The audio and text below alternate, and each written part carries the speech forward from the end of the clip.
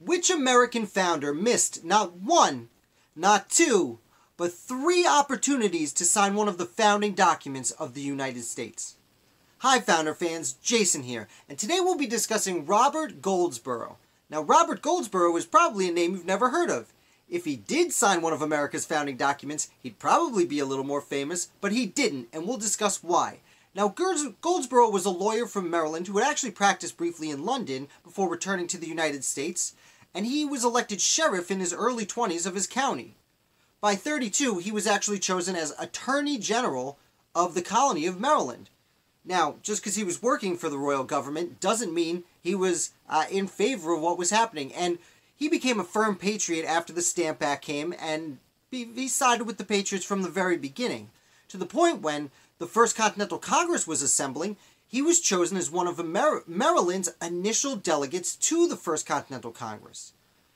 Now, unfortunately, it doesn't seem like he ever attended. I went through every document I could find to see any inclination that he traveled the short distance from Maryland to Philadelphia, and it seems that he never went.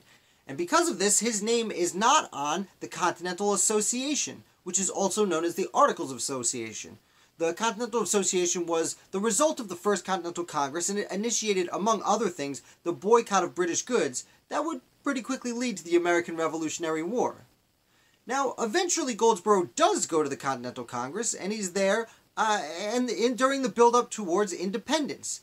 However, apparently he felt like he just wasn't getting enough done, so he decided to return to Maryland where he could do more important work, at least from his mind. Now, this was in May of 1776. Had he stayed just 2 or 3 months longer, he would have been able to sign the Declaration of Independence. But, unfortunately, he missed document number 2. So, Goldsborough goes home, and he's an important member of Maryland. Had you lived in Maryland at the time, you would have obviously known who he was.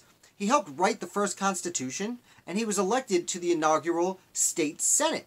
Now, he would be in the Senate for over a decade, and during this time, he would actually be elected to go to Philadelphia for the Constitutional Convention. This time, through no fault of his own, he became very ill and couldn't travel, which, like I said, it's not his fault, but he still missed his third opportunity to sign one of the founding documents of the United States.